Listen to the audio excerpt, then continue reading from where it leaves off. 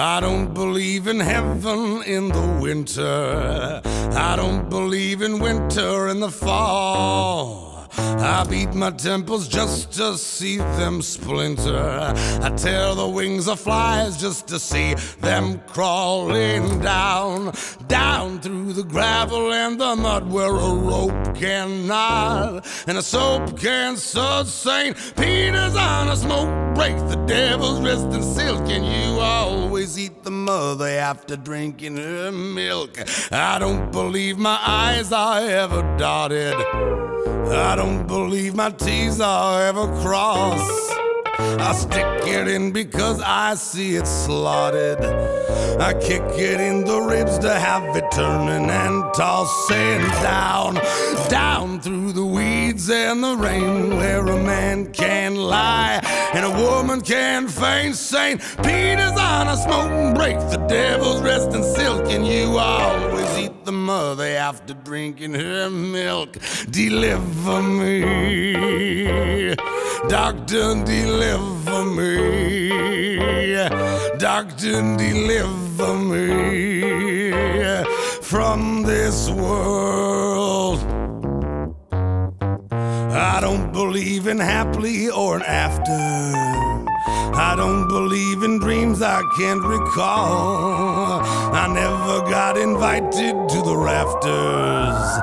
I never got what sinners never see themselves falling down, down through the fire and the smoke where a leg can't sit and an egg can yolk. St. Peter's on a smoke break, the devil's resting silk, and you always eat the mother after drinking her milk. Deliver me, doctor, deliver me. Doctor, deliver me from this world. Deliver me, deliver me from this world. Are you a musician that wants to step away from the original format of rock and roll and pop music? I mean, I don't care about rock and roll and pop music. I care about sounds. I don't see walls or barriers between different styles of music. If I want to play an electric guitar, I'll play an electric guitar.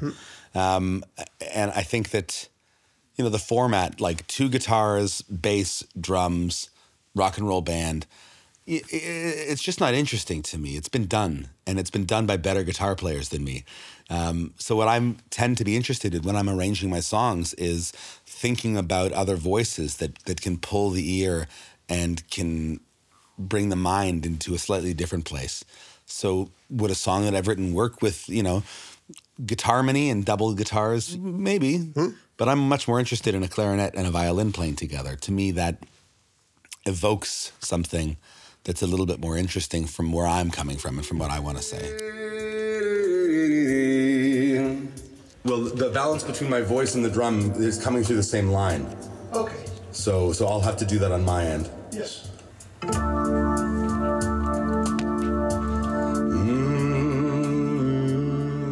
Are you an easy writer? No, I find writing to be very painful and difficult. But I set a standard that is impossibly high. You know, to me, why should a song exist? There's already so many songs. So if I'm going to add a song, there has to be something that it's contributing. Yeah. So it's not a matter of the craft of completing the song. The problem is the art of having something worthwhile to say.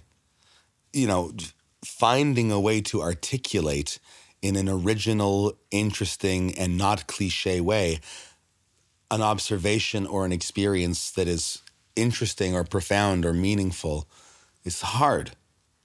And Spotify has 100,000 hours of music being uploaded every week. So if I'm going to say something, if I'm going to stain the silence with a bell that cannot be unrung, then what should I say? We're still rolling that. Okay. Hey, 1, 2. All right. All right, well, this next song here is it's a song that I wrote for a theater project that I made a few years ago called Old Stock, a refugee love story. And the play tells the story of these two Jewish Romanian refugees who flee to Canada in 1908. They're fleeing the violent pogroms. And, you know, when I wrote this song, I was thinking about, you know, we so often tend to have conversations about migration and refugees and economic migrants or whatever terms we choose to use. And we talk about how people are coming to our countries as if our countries are so great, you know, that people are just dying to be here. And what people forget about is that the push factor is usually so much bigger than any possible pull factor. People don't realize what a terrible sacrifice it is to leave the land that your own great-grandparents may have lived on, the place where you speak the language, the place where you have social connections and social capital, all of these kinds of things. And really, in most cases, the first-generation immigrants have a more difficult time than the place that they left. And it's usually the case that people are making these choices not on their own behalf, but very often it's for the next generation. It's a sacrifice in many, many, many cases. And I think that no matter what your political beliefs, where you come from, your language, your country of origin, something that we almost all have in common is the willingness to make profound sacrifices on behalf of our children. And that's all this little lullaby is all about.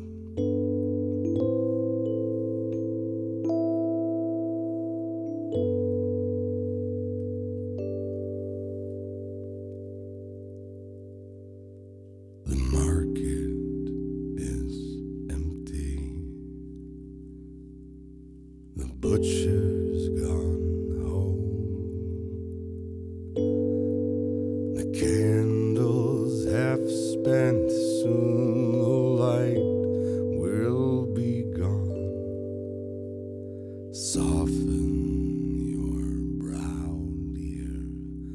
Breathe slow and deep. Let your eyes close as you drift off to sleep. The moon in a window, the sun in the sea. Now is the quiet, just baby and me. And the sun will sleep in the ocean tonight, and the cool of the water makes everything right. And the ocean once dreamed it could shine high above, but protecting, reflecting the sun is enough. We used to go dancing, we used to drink wine, we used to buy flowers, and now we buy time. Mommy and Daddy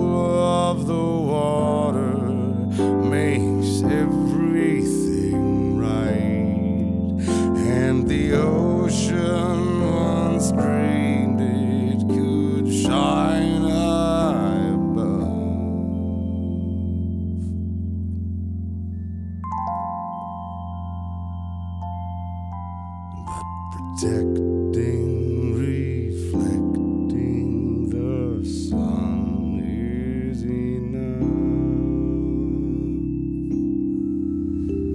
Protecting, reflecting the sun is enough.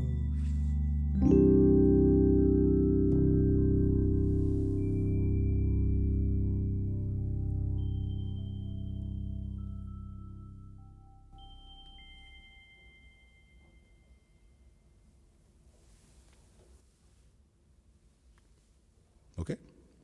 Old Stock is about the Jewish diaspora of the years.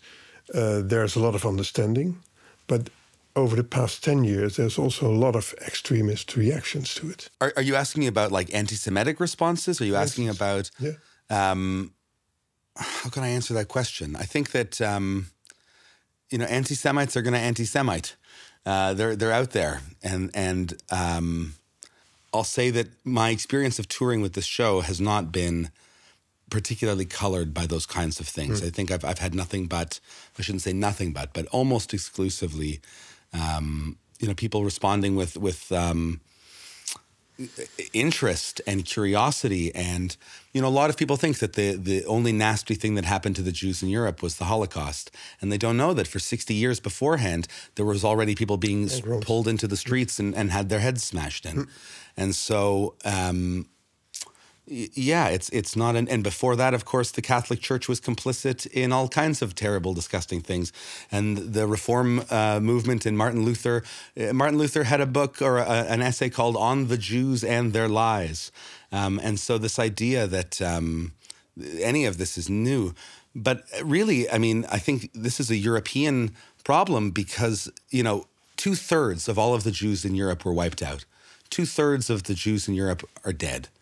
And so there's not so much of a Jewish problem anymore because there's no longer a salient cultural feeling of having Jews in the cities anymore because they're fucking dead. And the secular Jews and the Jews who were interested in art and culture and making theater and the richness of the theater tradition and all of these people who are not necessarily interested in the religious side of their identity, those voices are gone and they're silent and they're no longer a part of the European context. Europe now has to deal with what it means to have Muslims in this place and what it means to have people who don't look like you. The Jews were asked to make a sacrifice. And they said, if you can stop looking outwardly like a Jew, then we'll stop treating you anti-Semitically. And now the Europeans are saying the same thing to the Muslims. They're saying, if only you don't look like a Muslim, then we can treat you with human dignity.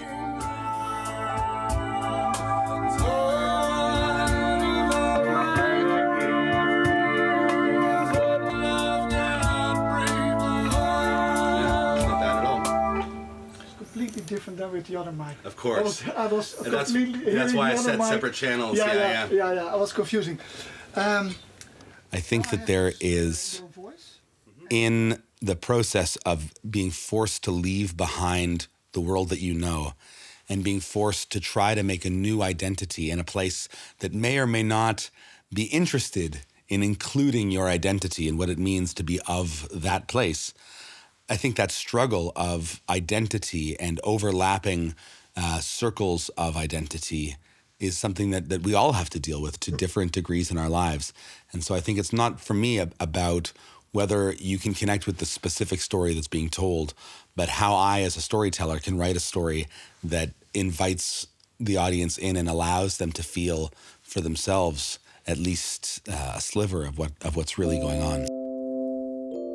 This song is it's one that I started writing during the pandemic. I was doing a writing exercise around the word lost, and I was thinking about painful things. I was thinking about the pandemic and the gigs I'd lost and the beautiful cultural things that had gone away and all these other things. And as I was working on the tune, it began to feel somehow insincere, because as I was focused on this concept of lost, I began to notice the things that I'd found.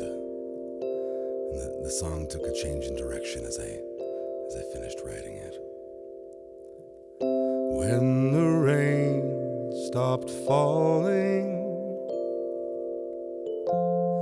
and the rivers ran dry.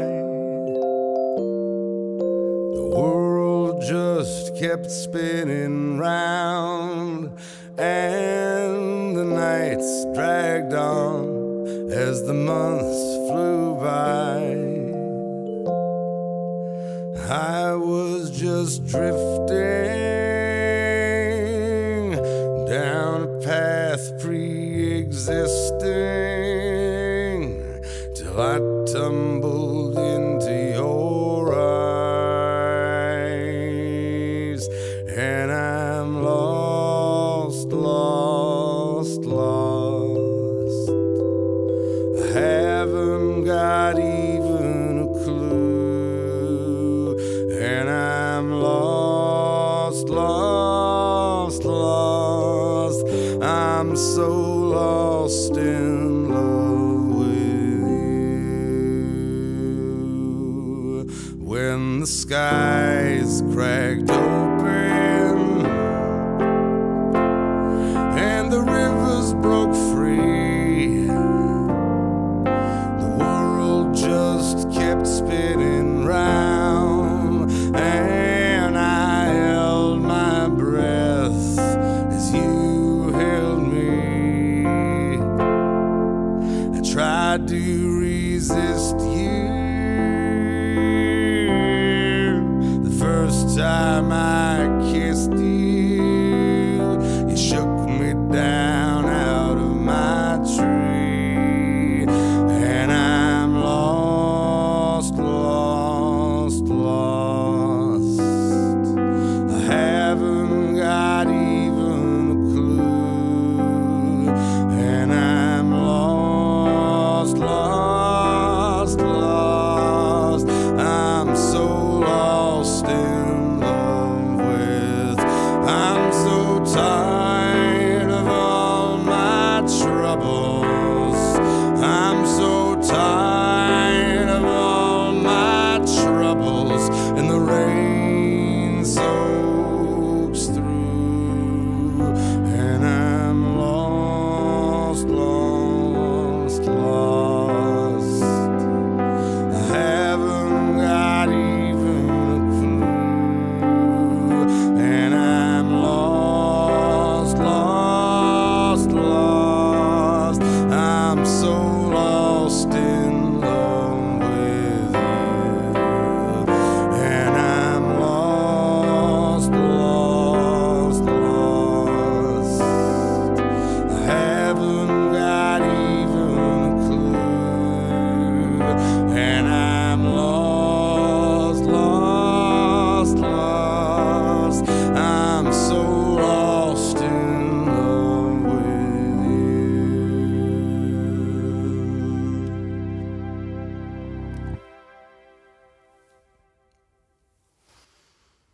Okay, I'll do another one.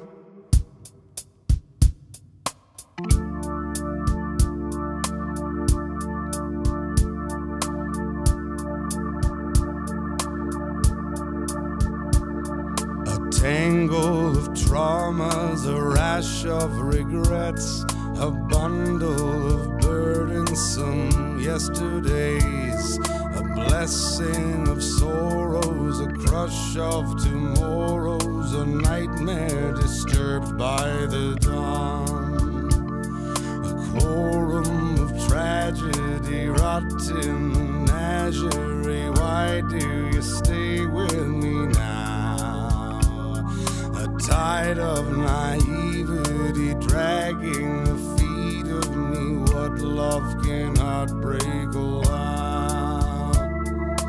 When I was a child, I dreamed of all of the things I'd be.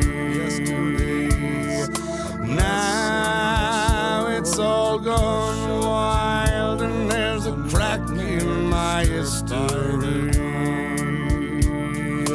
Where shall I return now that all my beginnings have burned? What of all my dreams?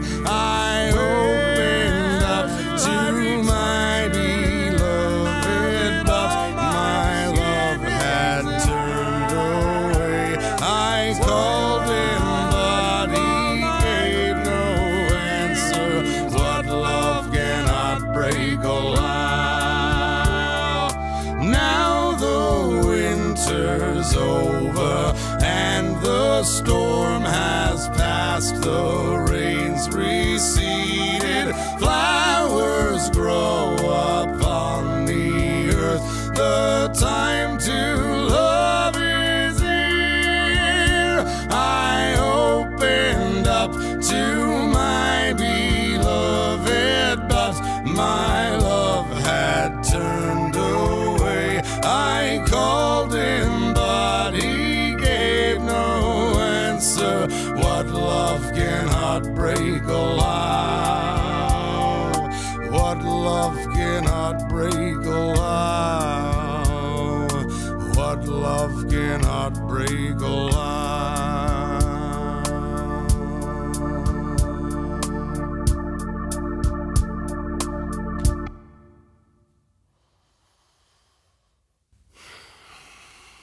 Got it. Thank you. We're working inside a vinyl plant. Would you have a look at the records? Yeah, sure.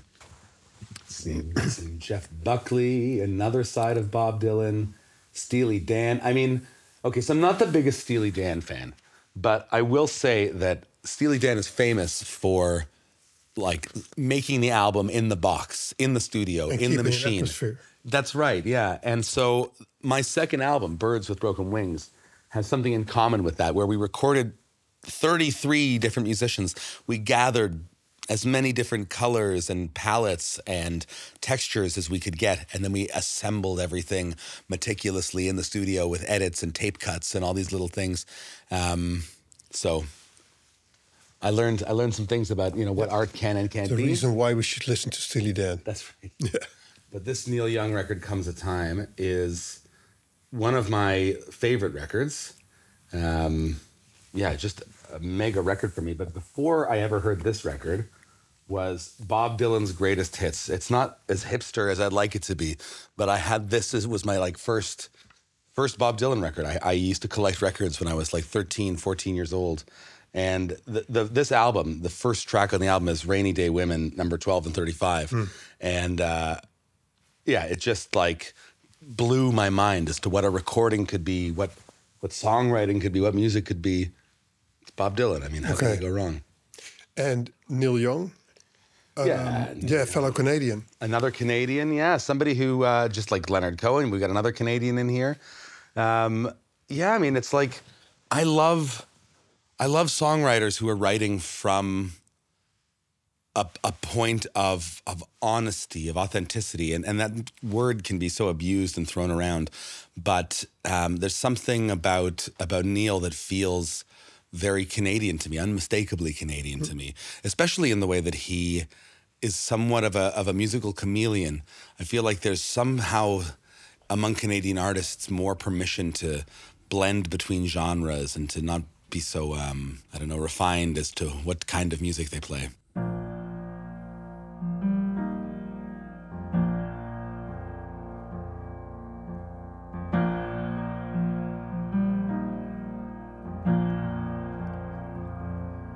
Well, it ain't your job for to take care of me. I don't want your damn help anyway. Take your eyes to the road, for it's time now to go. There's a world you've left waiting, and it ain't your job to take care of me. And you know it don't bother me none. Sure as each flower blooms, every flower is doomed, and we'll meet in the belly of the worm. Through the rain and snow, long have I watched you grow, as your shoulders rise up to the sky. Don't despair in it all, though I stumble and fall. Always knew couldn't keep up forever.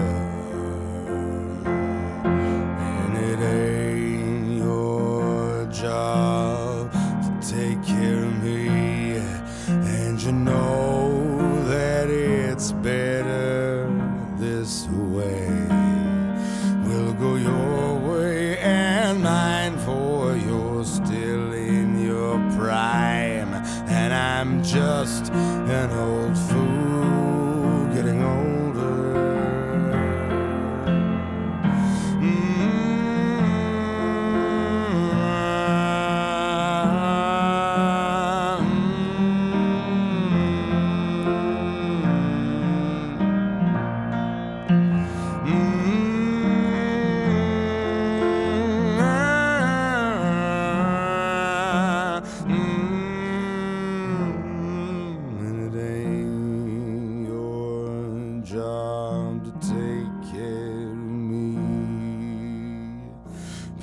Your bags, fill your boots, don't look back. Go catch up with your quest, leave me here for to rest. And we'll meet in the belly of the world.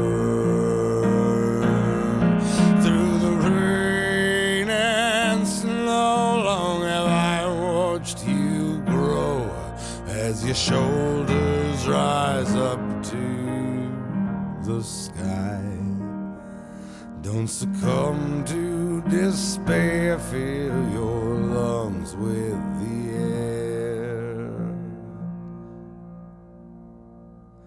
And we'll